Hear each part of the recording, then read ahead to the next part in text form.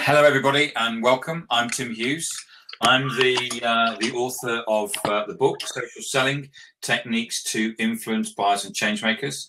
I'm the co-founder of Digital Leadership Associates.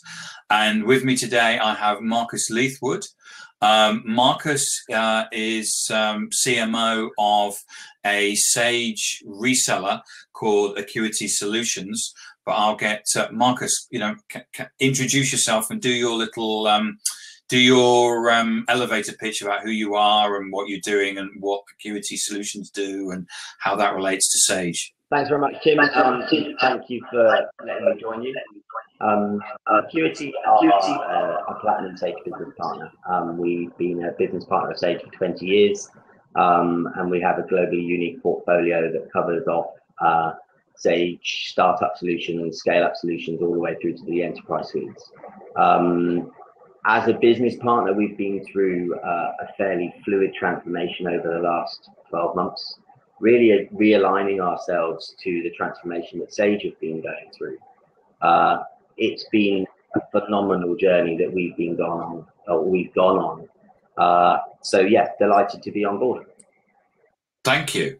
So you sell to both large and small organizations. What you talk about the fact that you've been on this social and digital transformation. What was it like when you joined, and how have you seen the development of things going forward? So as a heritage business partner, we were always pretty reliant on Sage. Okay. Whether it's following the Sage brand, whether it's receiving opportunities from them. But we've always had a vision in the last 3 years to try, not to break the relationship with Sage, but almost to try and drive self-sufficiency into us as a business. And it's a challenging journey to go on as a small business. However, social and digital have really given us a platform to change the culture of our entire organization. To bring social to the entire team, and it's been we've seen some really strong results from it. Right. So when you talk about social, we're not just talking about the sales team. We're talking right across the business, aren't we? Absolutely. So we have a sort of an ethos within the organisation that we want everyone to be involved in how we communicate and how we're learning from our customers, how we can deliver a better level of service. At the same point as recognizing social selling and the tools that come with that really are for salespeople to be able to enhance the way they're communicating and identifying prospects. We use Sales Navigator as a tool. We use that across our sales team, account management team, operations teams, and our support team, really just to provide us with greater insight into what our customers are looking at, what our customers are saying. And it drives a really, really good collaborative nature across the entire organization. Okay, so it's about collaborating externally with the prospects and customers, but also collaborating internally amongst because you don't have developers, because Sage do that, but collaborating with the support teams and the account management teams as well. Yeah, I mean, to be fair, we actually have a very strong development team who. Okay, my mistake. This is fine. It's another of those slightly peculiar scenarios. So we have a development team that actually spans whether it's Sage Live development, whether it's Sage 200, Sage 300, all the way through to X3. But even within that capacity, it's about being one organization. And if we see something that could influence a salesperson's interaction with a customer, then we're all very collaborative in the way we try and bring that to their attention, or we're recognizing the need for something new within the solutions, then we're able to take that to the development team. And it really has become a sort of a backbone of how we want to be engaging internally and externally. I'd say we're probably still only 60, maybe 65% away on the journey, but at that point, transformation, in my opinion, is ever evolving. I'd hate to think there's going to be a day where I think there's nothing new to learn, and I don't think that day will ever come. You also are in a situation because as a reseller, and there are lots of resellers of organizations like Oracle and SAP and Sage, where a lot of the time that you're spending is actually working on the relationship with your mothership, the Sages and the people like that. Absolutely. I mean, I think everyone in our organization can use social in a different way. Right. I personally, in my sort of capacity as CMO, spend a lot of time engaging with the Sage executive team in via social channels. I spend a lot of time trying to drive further alliances. So recently we've become a Salesforce partner, we've become a Kimball applications partner, a Fairsail partner. And all of this has become considerably easier by using social, by using digital, by engaging with people across different platforms, because it just gives us a far more flexible way of being able to build that dialogue and rapport. And do you see? And at the end of the day, I used to run an Oracle partner, and while we were very friends with our other Oracle partners, they were actually also competitors. Yeah, absolutely. And do you see this as a way of getting competitive advantage over the channel partners? I'd like to think that the relationships that we've been able to foster have given us an opportunity to put ourselves ahead of the curve. Okay. I would imagine that other business partners in the Sage community will categorically start following the new Sage Partner Program. They will start adopting the new technologies. Whether anyone actually takes the decision to be across the entire portfolio of the global solutions, I'm not sure. But from my point of view, being a London-based business, the opportunity to engage with startups and be able to provide them with advice and guidance for solutions like Sage One, which is about £10 a month, or whether it's to medium-sized businesses and they're looking at whether it's in the heritage portfolio of solutions like Sage 200 or Sage 300, but more importantly, Sage Live, from my point of view, has been a really strong journey that we have gone on with Sage really together, all the way through to X3. I mean, they all require a very different way of communicating with the communities and the prospects, and even with Sage, but it gives us a platform to be able to address those conversations in the right terminology, in the right manner. So can you talk me through how your salespeople are using social as a way of, because you when we talked, you said you came up with a number of interesting facts, but what's the average salesperson doing day to day with social, and why is it enhancing what they do? I think probably they're all at different stages of their adoption of social. We see some really strong results in terms of how we're engaging with prospects. How that's actually bringing and driving greater inbound traffic and inbound opportunities. But at the same point, it's also how the account management teams are being able to engage with decision makers outside of our normal contacts within customers. Giving. So is that going wider and deeper within the accounts? Yeah, I mean, without wanting to use like jargonistic words of like stickiness, but if we can identify where we have a relationship with a customer who has a financial accounting solution with us, but we've got an opportunity to be able to work with them for whether it's something like Fairsail for HCM, or Kimball for professional services automation, Salesforce for, so let's say CRM in that old terminology, I suppose. The ability to engage with people where you've already got a relationship with somebody in that organization does give you a head start against competition. Now, that may be competition from outside of the Sage channel. It might be competition from another Sage business partner. So depth of relationship becomes absolutely critical. And then using social as a way of going and finding these people and then engaging them and building relationships. Is that right? Absolutely. I mean, whether you're doing that in a peer-to-peer, whether you're trying to get an introduction via your existing contact into new contacts within a business, or whether you're trying to influence how our collaborative, or I suppose our all-in network of people, being a small business of about 60 people, we've got about 400 customers, but those 400 customers span about 40 countries and 5 continents. So the depth of relationship that comes from just the sales team is actually quite small in comparison to the depth of relationship we have within our operations teams, who've been in implemented solutions, added value to customers, whether that's in Azerbaijan, Australia, Brazil, the Falkland Islands, the US.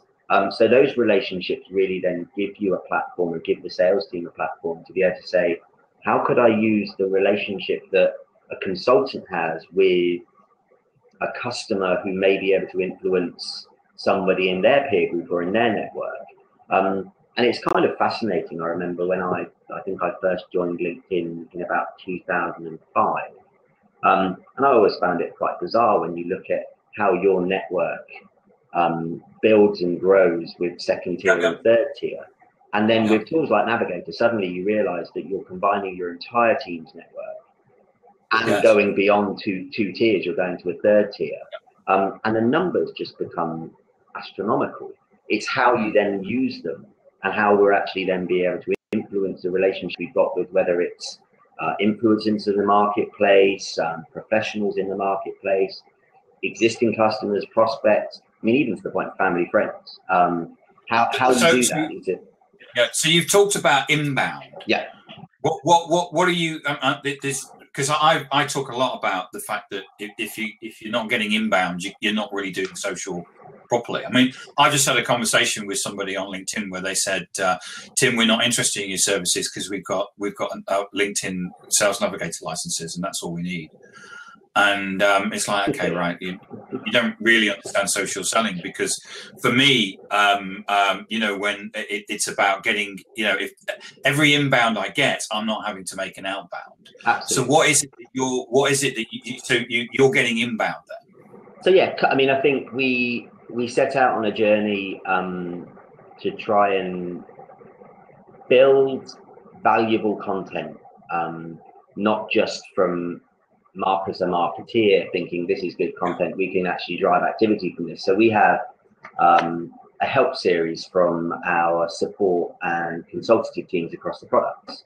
So that content is then shared with the broadest possible community that we have. We have, for example, an innovation series where we're trying to provide our customers, but not just our customers, but anyone in the wider ecosystem who has an issue and wants to be able to try and learn something from, I mean, I think within our organization, we've got about 350 man years of consulting experience of implementing financial management solutions. So if someone's got an issue or someone's got an idea, we've probably actually already helped another organization to actually put that into place.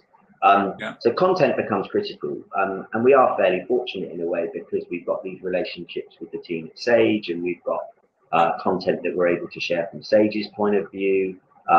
We were obviously going to be building that with with Salesforce and the other apps on the App Exchange to be able to continue that journey of how we present and promote what Acuity are and what they can, more importantly, what they can do or what we can do to help, whether it's a small business, whether it's a medium-sized business, or whether it's a larger enterprise account. For me, it's about giving back, I suppose. It's giving people the opportunity. But it enables you to provide also a sense of community, and that community can be within the Sage community. But if people are actually looking for a new ERP system or product that Sage provides, then they, when they're doing their online research, they may go, you know, one of the reasons why JD Edwards in the past used to sign their particular customers was that people bought into the community that JD Edwards basically created. Yeah, I think community it's certainly something that I've got a lot of time invested at the moment looking at entrepreneurs and startups. And that's simply because the speed of businesses' growth now, I suppose in a digital and a technological way, is accelerating far quicker than it may have done certainly 10 years ago, 5 years ago. But the speed that startups are now progressing, and because we've got this portfolio and follow stages ethos of customer for life, if someone was to join the Acuity community using Sage 1 today, we'd be trying to educate them and drive them and help them. And as they grow, obviously the relationship and the rapport and the value they've experienced from working with a set of people within the Acuity team, as they look for alternative solutions, you'd like to think there's a natural progression. And obviously we've had some great stories. So we've had a customer who's gone from Sage 50, which is probably the most well-known Sage solution in the UK, and we migrated them through to Sage 200, and we've migrated them through to Sage X3. They're now using X3 across 8 different geographies in the world. And there's a great story in there that says it's a Japanese company with a Scottish project manager from their side, a Spanish project manager from our side. So you really do just bring in this culturally diverse but very, very strong ability to execute on projects. And do you think from a sales perspective, can you actually place numbers on your social selling? There's a quote that I always use that the person said to me, Tim, social selling is all very interesting, but where's the bloody leads? And there's all this fluffy stuff about social selling, and it's great, and do I really want my sales force? But can you actually pin revenue numbers on this? We can tie revenue to opportunities. It's growing, but we can certainly tie social activity to pipeline, which is probably seen, and whether you call it inbound or whether you call it social selling, I think they're all part of the same mix. If you're not doing inbound, you can't really be doing social selling, and vice versa. It kind of comes as part of this cultural shift for organizations. But yes, we've seen opportunities identified via social that have then progressed into the pipeline. They've gone through a normal sales cycle, although probably a slightly accelerated sales cycle, as we've seen organizations and I guess buyers do more research now before they want to engage with a vendor, never mind before they actually want to engage with a business partner. So yes, we can probably allocate a proportion of our revenue growth towards social. We can certainly. Okay, and what proportion would you allocate to it? I'm going to do my Jamie Paxman by asking the question again. I'd say pipelines have increased by 20%. Okay. So over a period of the last. So you're saying that you've increased your pipeline by 20% by using social selling? And pure social selling revenue, I would say you could probably allocate maybe £300,000-400,000 worth of revenue that we generated purely via social leads. Okay, so that's so for if you're in the States, £400,000, $600,000. Yeah. So and I can honestly say that as the team, whether they are graduates who've joined our business in sort of an SDR or business development role, or whether it's the previous set of graduates, or it's our more experienced enterprise sales team, they're all going on a slightly different journey and of adopting how social becomes part of their lives. Okay. And they do get different benefits, and they do see different challenges.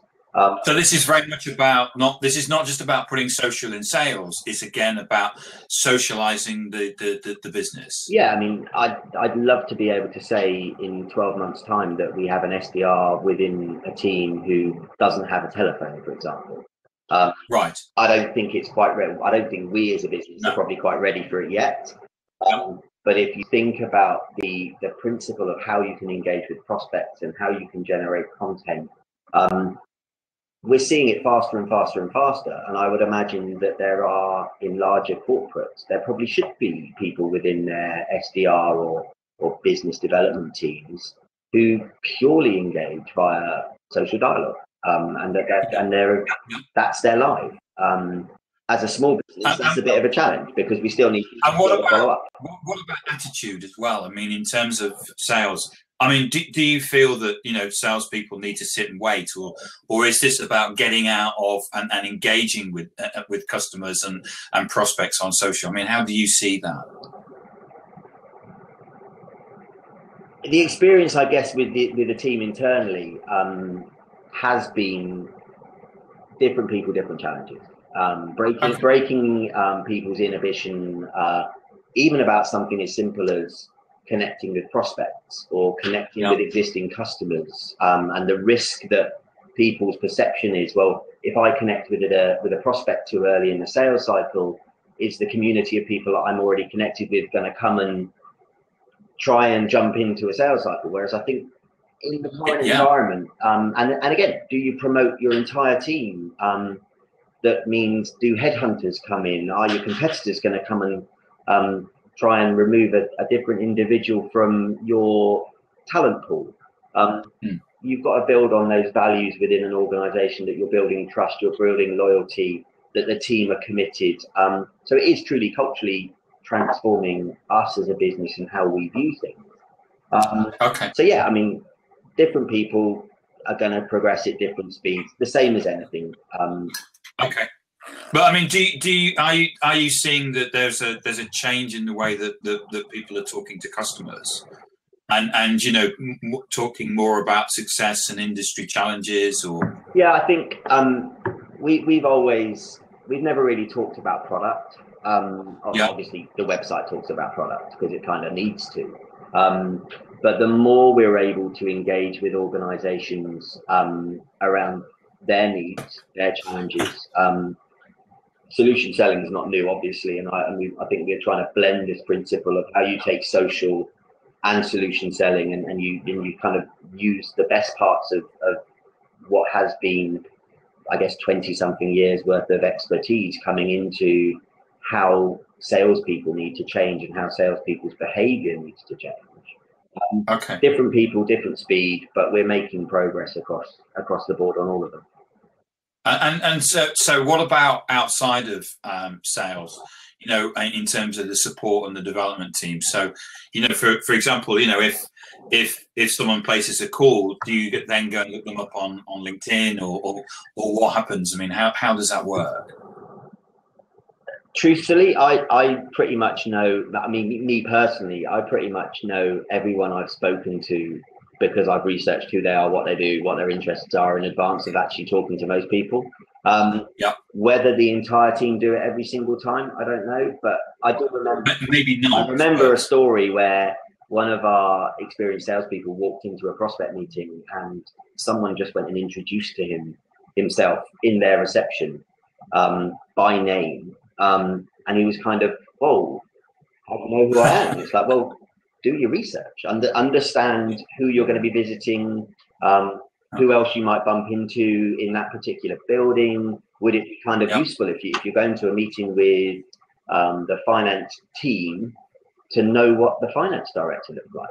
Because if you see him in the corridor, it's kind of just giving yourself a little bit more knowledge and insight about who you're actually going to engage with, so you're not going to get caught short. What happens if you might take their parking space or something like that? You know, when you drive in, or you know, walk into the lift with them or something like that, and you go, I wonder who this is, and it's like, well, it's actually the decision maker, and you've just got, you know, a bit of a cliche, it's an elevator, but you could at least actually say, look, I'm Tim, and I'm your sales representative, and I got a meeting, and you know, we love working with you guys. And how cool would it be, or how useful is it to then be able to, in that situation, should it occur, to be able to have digested something that this individual may have written, something that they might have commented on. What happens if the reason he wasn't actually going to be participating in that meeting is because they've just been acquiring another organization? How far do you stretch the boundaries of did you see the rugby sevens game yesterday or something like that, if you knew that the person was interested in rugby or something like that? You Absolutely know? Although it was a bit disappointing not to get gold. Yeah, I saw the semi-final. So the semi was that was fantastic. The final wasn't quite so fantastic, but yeah. So okay, so I mean, you seem to be making some real progress with social. Is there anything else that you feel that you want to talk about or say in terms of the, you know, the way that you're driving social through the organisation? I think the support and the network of people that we're now engaging with and seeing the transformation at Sage kind of spurred us on a little bit. So there's got to be a huge amount of credit given to the team of the transformation that they've gone through. They are going through an amazing, massive transformation. And to be able to be in dialogue with a number of the guys on this and ladies on the Sage exec, so have direct rapport, have direct relationships with these people. They're truly helping us transform our business. So kudos to those guys, and kudos to the team, really. It's not been an easy journey for all of them to go on, but they've been part of the cultural and sort of like digital change of how we're all trying to behave and how we're all trying to operate. You can't force it on people, but obviously when suddenly one individual sees somebody else being more successful or wondering how they're getting that reputation in the marketplace, if social selling as a concept and a behavior is part of the root of that, then obviously it's easier for other people to think, hang on a second, why is it taking me 6 months? Why is it taking me 9 months to think about how I'm building my own personal brand and I'm building my own personal ethos and approach to my responsibilities, what I'm accountable for? So there's a great ethos from someone you and I both know, which is the concept of we, not me, which is something that Tim Hughes obviously mentioned to me on a number of occasions. And that, to me, sort of sets off a really, really simple way of approaching how any business can transform. It's not about Marcus's personal brand. It's not about, well, Marcus is doing this and Marcus is doing that. We're all trying to do stuff for that crazy word, the greater good, which sounds like I've just watched some film with Simon Pegg. But it really is. It's just, if we all think about we, everything works. Whether you're giving back to someone in your community, whether you're giving back to a colleague, whether you're providing something, a greater value to a customer. So if you can take the ethos and the culture of we, not me, and sort of work out how you can instill that across your organization, it's been a great journey. Okay, and you've got further to go, without doubt. And do you think, and will it ever stop, or is this a journey that you're always going to be going on? Personally, I don't think I'll ever stop, because I think the speed that we're seeing technology move, the speed that we're seeing the vendor relationships move, the opportunity of building different alliances outside of what we've traditionally only worked with Sage. So suddenly there's a whole new world, and actually the whole new world operates and behaves in a way that actually I think Sage are trying to think this is where we've got to get to.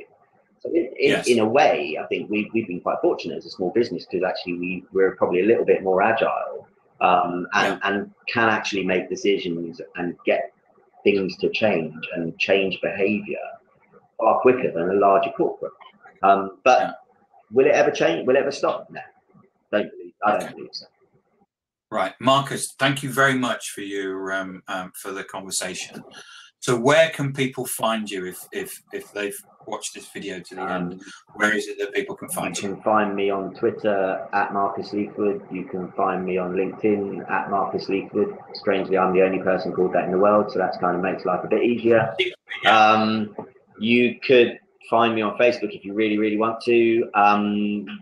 My contact details are all over my LinkedIn profile, so if you ever want to have a chat, then brilliant. Just drop me a line. Okay, thank you. This is purely a plug for you, Tim. Having spent an awful lot of time thinking about social, learning about social, executing social, I read the book when I was on holiday, and I read the book when I was on a plane flying over to Chicago. It reignited so many concepts and ideas in my head. So hats off to you. It's a great book. Thank you. Thank you. That's very, very generous of you. Thank you very much. So thank you for today, and thank you for watching. We'll be around soon. So this is Tim Hughes. I have a book out, and please check out digitalleadershipassociates.com, see what we're doing, and also please subscribe to my YouTube channel. Thank you very much. Cheers, Tim. Thanks. Bye. Bye-bye.